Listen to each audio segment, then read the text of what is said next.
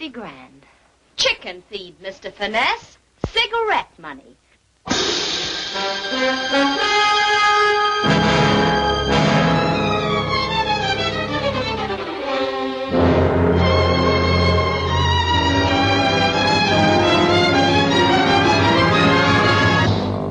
What'd you do?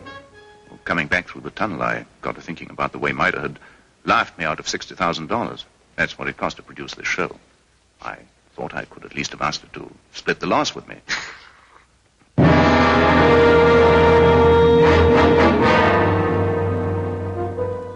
She sure had what it takes to get men. And if they didn't have what it takes to get jewelry and fur and perfume, they didn't get anywheres with Maida.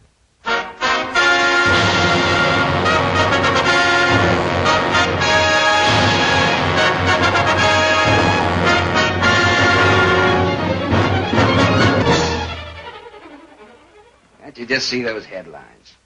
Gunther's Folly. Well-known detective inspector draws deuce in King murder case. Hey. Okay, Mike, all right, let's... Oh, yeah. There's just one more thing. Now, you'll never break this case without me and what I know, and you'll never break it here.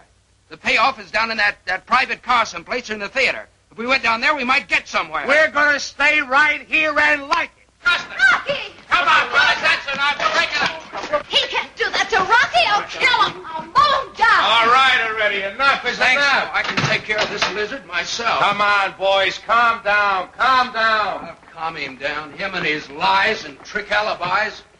I happen to know he tailed Maida when she left the theater last night because I followed the both of them. Uh-huh. Darling, I think you had a run. Quiet.